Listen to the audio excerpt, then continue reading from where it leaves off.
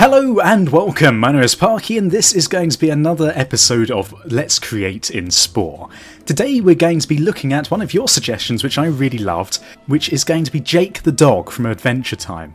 I absolutely love Adventure Time, so I'm very happy to be doing this episode. Remember, if you want your creation to be picked for the next episode, all you have to do is leave a comment in the video below. So let's get on with this. First of all, I always like to start by changing the colour so I can actually get a good view of exactly what we're doing. And I think Jake is sort of like he's actually more of an orangey yellow, so something more like this. That seems good. Okay, so let's now go back into the build menu. So, first of all, Jake is an upright dog. He's not like a normal dog that you would expect to find somewhere else. He's also kind of stumpy as well. Poor old Jake. He hasn't been to the gym for a little while. So, we're going to go with sort of a short blobby body, something like this, if I can sort the spine out. I do have to admit, the spine is always the most difficult part in my mind, as well as the legs, actually. And he has a fairly simple shape, which is going to be sort of like he's sort of like two blobs stuck together. So I'm going to make him a bit smaller in the middle, and then sort of a bit fatter here and here. Something like this, which is going to look a bit weird, but I think this is pretty much his shape. Okay, pretty simple to start with. Now let's just move this off the ground a little bit, and I'm just going to move the spine slightly just to get him a bit more standing upright. And then at the top, we're also going to move him forwards just a little bit. There we go. Right, okay, is that right? Kind of looks a bit top-heavy. Maybe what we'll do then is make him a bit more bottom-heavy. Yeah, okay, we'll go with this, right? That seems fine. So, I think this is going to be a surprisingly simple build, actually. Considering, like, most cartoon characters, like I did Bulbasaur last episode, most cartoon characters or anime characters are going to be, like, fairly blocky colours and shapes. But I do love them, so we're not going to complain too much. So, first of all, we're going to go with the arms. The arms are going to be, again, sort of fairly simple. They start sort of on the front of his body, weirdly, and they also, I think these hands are fairly well suited, strangely enough. So we're going to make these a bit thinner, and we're going to bring them around the front of his body, something like this, if we can, and then bring them up here. The picture I'm going off, I am going off a picture this time, because I feel as though it's probably a good idea not to just wing it each time. But they sort of come around the front like that. Okay, I think that's probably okay. Maybe the top of his arm's a bit wider and bring these up like this. Yeah, I think that's okay. Maybe if we move the arms down a little bit more. There we go. Good stuff. Okay, and the hands are surprisingly accurate as well, so I'm going to leave those as they are. Jake's hands are sort of like, his fingers are blobby, sort of, he's only got 3 fingers as well, I believe. So that's fine with us. Okay, and then for the legs, we're also going to go for the plain Brawnysaurus legs. A little bit like this. His feet, I think we're going to change, but we're going to stick with these form of legs. We're going to move them up a little bit as well, and we want them, first of all, to make them a bit sort of straighter. He kind of looks like he's riding a horse awkwardly, or he's had a bad case of diarrhea. But at this point in time, this is fine. So we're going to make these a lot thinner as well, because his legs are also quite thin. Maybe something like that. That seems good in terms of the proportions. And we're going to move these down. It's so difficult with these bloody legs to get them straight enough, isn't it?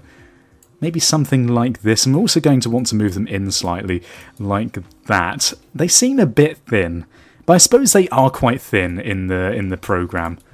So there we go. That seems okay. They are. His leg joints are kind of going to the side a little bit as well, so maybe we want to move that slightly. There we go. Right, perfect. So now what we want to do is we want to find some suitable feet. Now, Jake's feet are kind of just like little blobs, so I was thinking maybe we go for these suctopeds, although they do kind of look a bit... I'm not sure about that. That's a bit strange, isn't it? We could even go for these and see if we can get rid of the nails. I'm not sure how much we can get rid of these nails. Maybe something like this. I mean, you have to remember, with Spore, there's only so much you can actually do with the character creation. So, yeah, I'm going to use that as my excuse. The most interesting part of this, I think, is going to be the face, so we're going to do that last. In terms of the tail, again, I'm going to use the arm trick, and we're going to put a single arm on here, get rid of the hands, merge these together. We are going to get rid of this section here.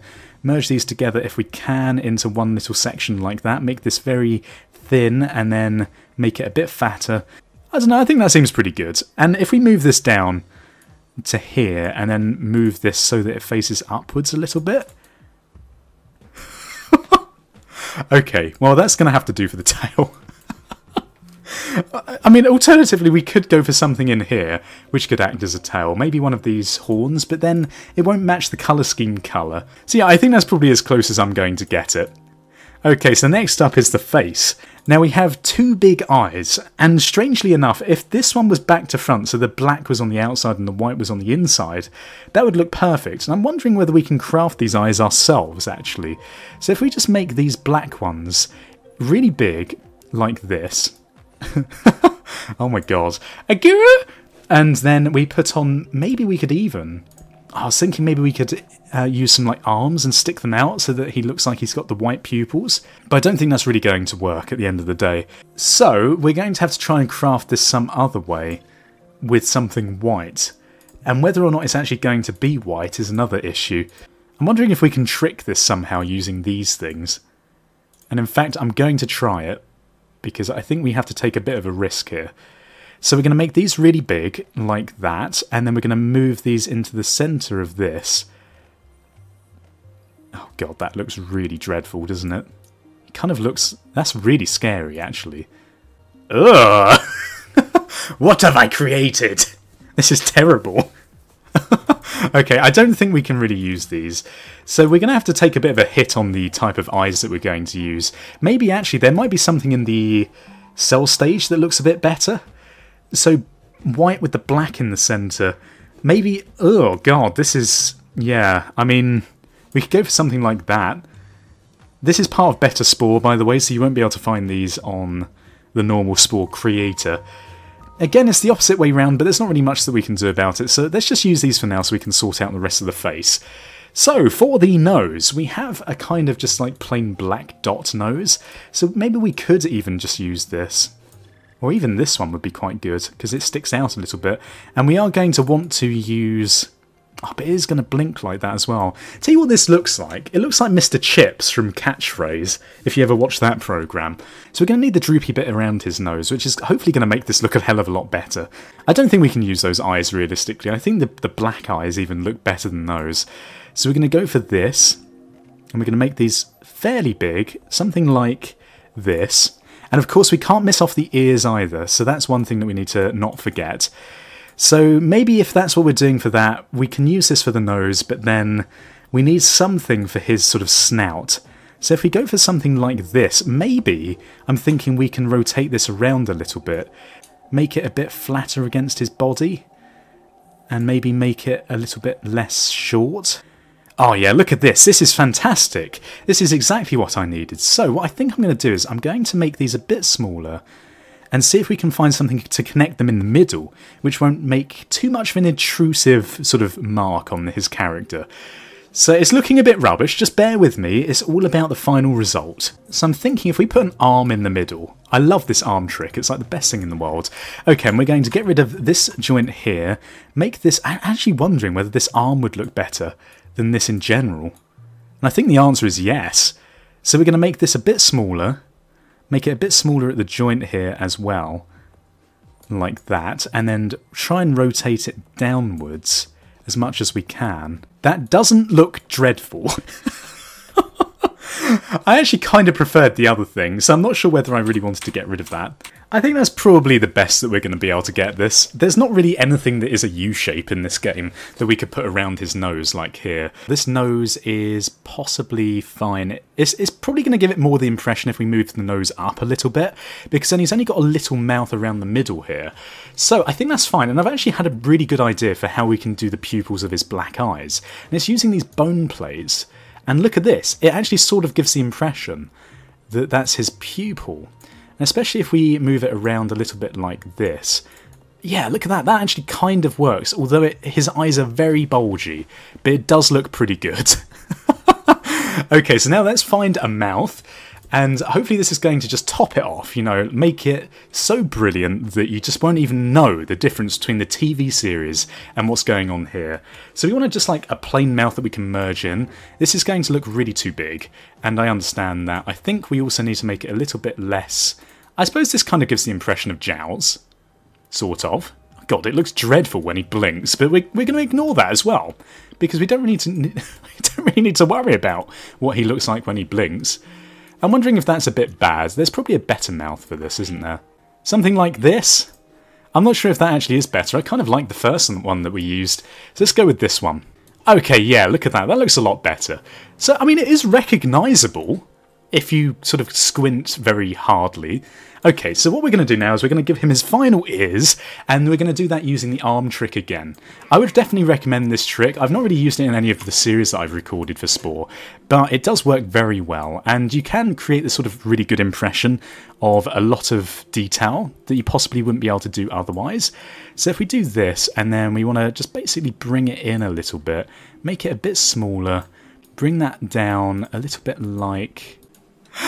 Well, you know, I'm going to say this is not the worst thing that I've ever seen. It looks fairly good, actually. I mean, considering it again, it looks... I will admit, it looks dreadful when he blinks because his nose is actually an eye and his two eyes sort of pass between his bony pupils. But when he's standing completely still, he looks pretty damn good, actually. I think the jowls actually do work now that I've crushed all of the nose and the mouth in. It gives the impression of what I was going for, and the ears, pretty much the best that you can do. The tail's okay, and all of the limbs obviously pretty much exactly how he is in real life, as well as his body shape. And the colour already, again I say this, because he's a cartoon character, he's just a block yellow colour, and that's pretty accurate as to the colour he actually is. So let's just give him a name. So we're going to call him Jake. His full title is Jake the Dog, so I suppose we call him that. He is terrifyingly accurate this time. I'm going to claim with all due confidence that this is actually an accurate representation of what he looks like. So what we're going to do is we're going to take him on a test run, as always, just to see how he fares in the real world. And look at him, Jake the Dog in Spore. It's pretty cool, actually, I will admit. And he kind of walks in the way he does in the series as well, so I'm pretty pleased with that. Oh yeah, look at him. He's just strutting his stuff. Don't mess with Jake the Dog. Okay, well this has been Let's Create in Spore. As I said, if you want your builds featured in this series, then all you have to do is leave your suggestions in the comment section below. Also, leaving ratings really helps out the series and will encourage me to do it more often. Thank you for watching. Goodbye, awkward, goodbye. Awkward.